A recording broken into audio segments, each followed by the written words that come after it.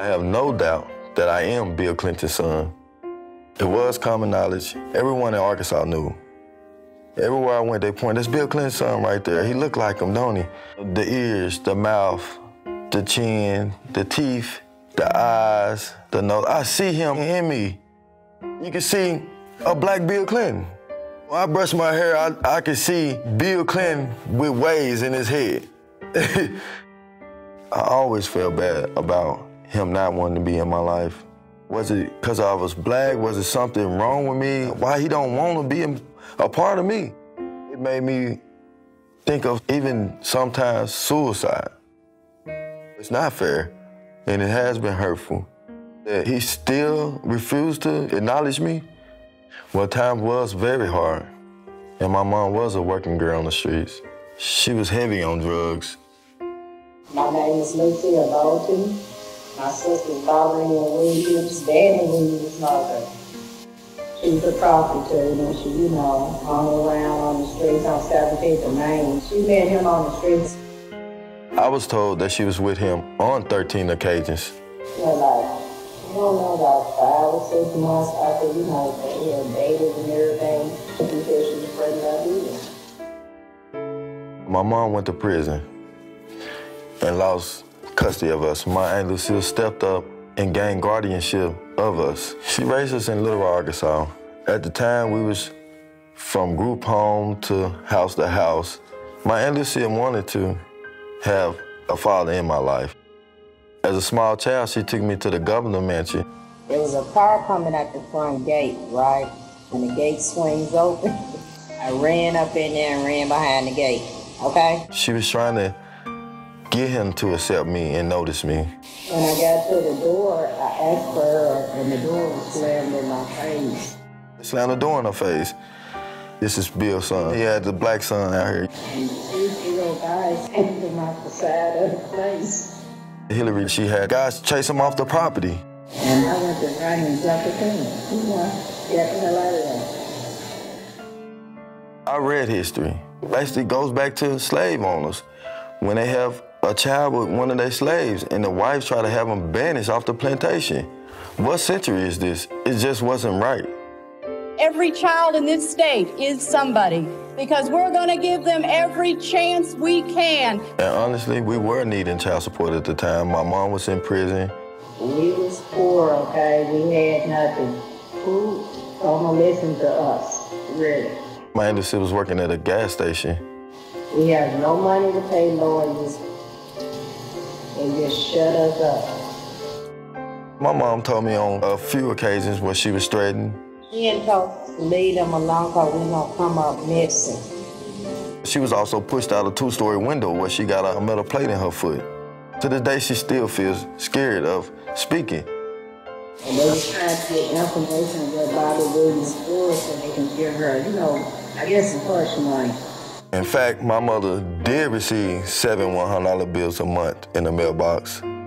Even presents on Christmas that was delivered to my home by state troopers.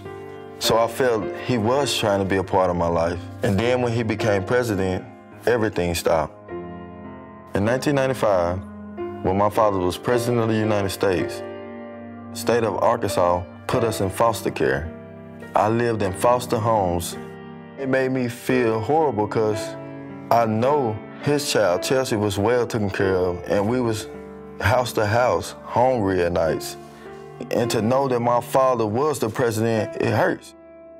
Try to imagine that your own father refused to love you, refused to say that you exist. Knowing who my father was and that he was so close yet so far away made my pain unbearable. Growing up in Little Rock school district system, it was difficulties because you got gang members, drug activities at the schools. And I wanted more to life. I didn't want to end up dead in the streets for nothing. Moving from home to home, not having a stable place to go. It came to a point in high school where I had to drop out to take care of my little sisters and brothers and make sure they were stable and able to go to school every day. I got a job full-time at a donut shop my 11th grade year to support my sisters and brothers.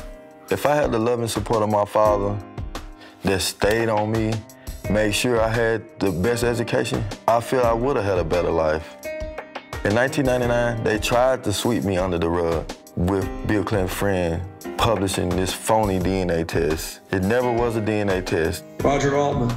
Roger is a longtime friend of mine. Just think about it. It was published in a tabloid owned by a donor of Bill Clinton.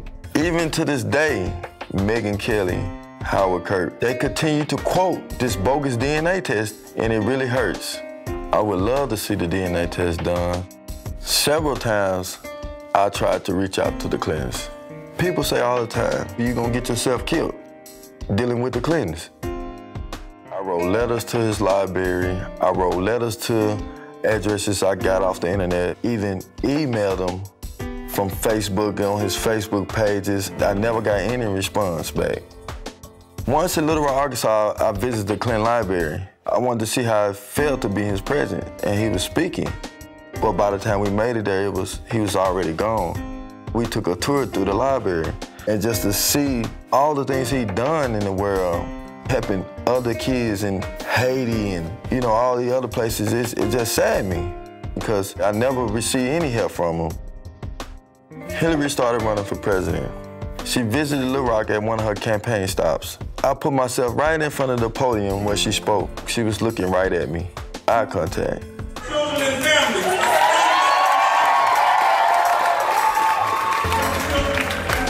In my heart, I was thinking she knew who I was.